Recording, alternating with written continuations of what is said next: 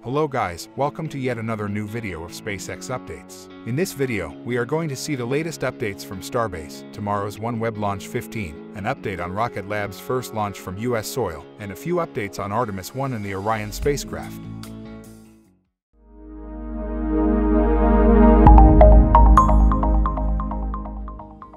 Last week on Saturday, Booster 7 was rolled back to Megabay for final upgrades before attempting a full 33-engine static fire test. While the booster sits inside the Megabay, crews continue to work on the orbital launch mount. We can see new shielding being applied to the OLM legs.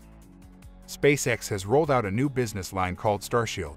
The business unit, according to SpaceX's official website, will focus on national security using the existing Starlink technology. While Starlink is intended for consumers and commercial uses, Starshield is designed for government use, the website says. The weather is looking great for the launch of OneWeb Launch 15 mission tomorrow. Weather is 90% favorable for launch from Pad 39A at Kennedy Space Center in Florida. Liftoff is scheduled at 5:37 p.m. EST. This will be SpaceX's 55th mission of the year.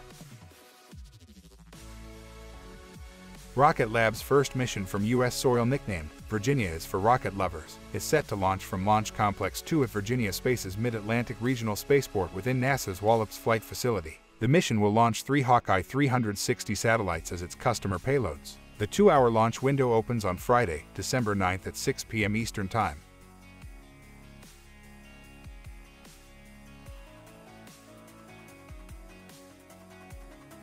After 19 days since it was launched from the Earth, NASA's Orion spacecraft successfully completed its second powered lunar flyby to set course for its way home.